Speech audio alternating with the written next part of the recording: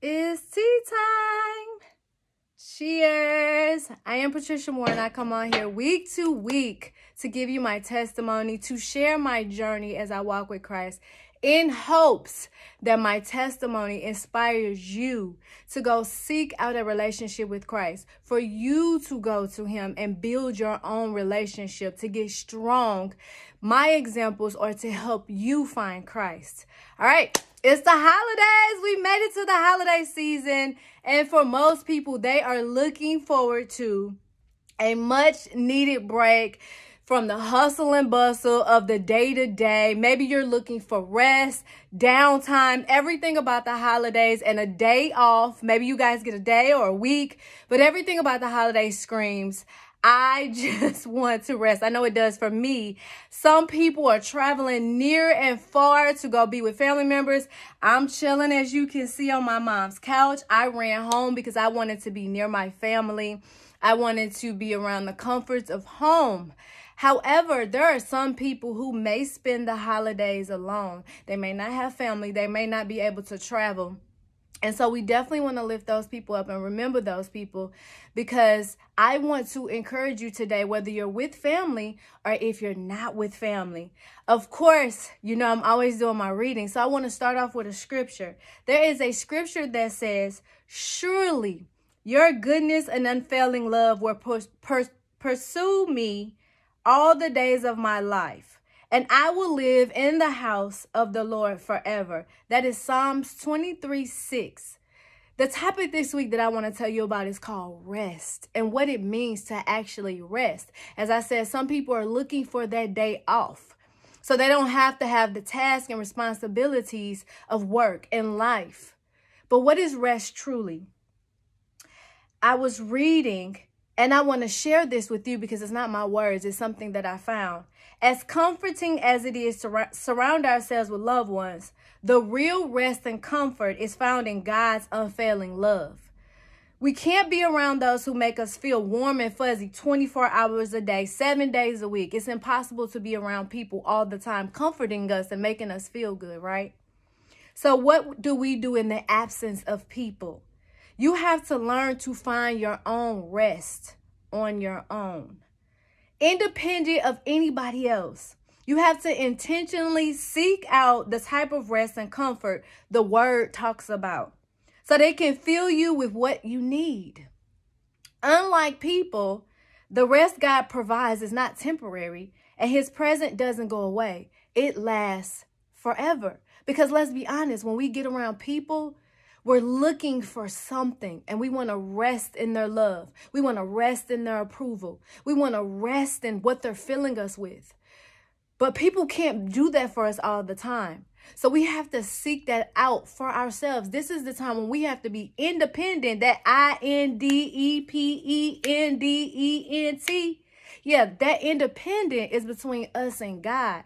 We're independently seeking to depend on him. But how do you find it? I'm so glad you asked. First, what we seek and yearn can only be found and answered through honesty. Pretending that you don't care or playing tough, that it doesn't matter, that you need rest or that you need that type of approval or you're seeking that type of rest in people, that never works.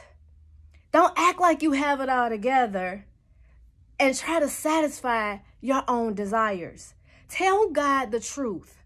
Tell him you need rest or that you feel alone.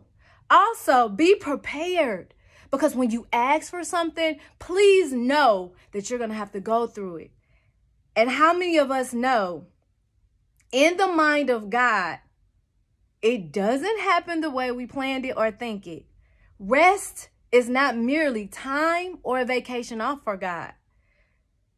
You know, in the mind of God, he doesn't think like us. Rest is releasing to him control of things you can't control. It is to be in God's presence where all is in order and peace.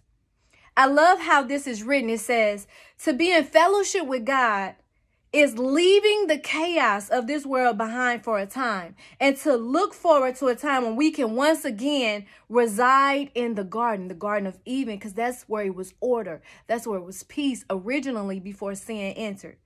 Free from the labors of this world and reveling in God's presence. That's the definition of rest. If you didn't catch it, let me read it again. It's to be in fellowship with God, leaving the chaos of this world behind for a time, and to look forward to a time when we can once again, it's always a kingdom mindset, reside in the garden, free from the labors of this world and reveling in God's presence.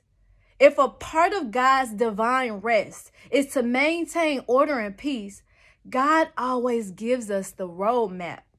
And the roadmap sends us back to him. So you ask, how do I find rest? Well, he gives us a roadmap. He provides his instructions through his word in every circumstance. One scripture explains, you're blessed when you stay on course, walking steadily on the road revealed by God. You're blessed when you follow his directions, doing your best to find him. That's right. You don't go off on your own. You walk straight along the road he set, because that's order. You, God, prescribe the right way to live. Now you expect us to live it. Oh, that my steps may be steady, keeping to the course that you set. That's peace. Stand on the course. You find peace away from chaos, away from distractions. You stay the course. Then I never have any regrets in comparing my life with your counsel. I thank you for speaking straight from your heart. I learned the pattern of your righteous ways. I'm going to do what you tell me to do. Don't ever walk off and leave me. That's Psalms 119, 1-8 in the Message version. I want to leave you with this. God's rest, as I said, is not a time of relaxation. Even though we want to relax, that's okay. You can take that time off. But it is a state or a place where God rules and manages his creation, free from the chaos and disorder brought about by sin and rebellion. It is God's kingdom. All who will rest from their own work, the work of bringing your own life and world under control, can enter into God's rest. We would generally call this salvation. And God's rest would equate to what? The kingdom of God. So when we think about rest, we only think about the rest we want. But when you put on a kingdom mindset, you begin to see rest the way God sees rest. So my prayer for you over this holiday season is not only that you get relaxation, you get downtime, but you also find rest, order, and peace. All right, guys. Cheers. Prayerfully, I'll see you next week.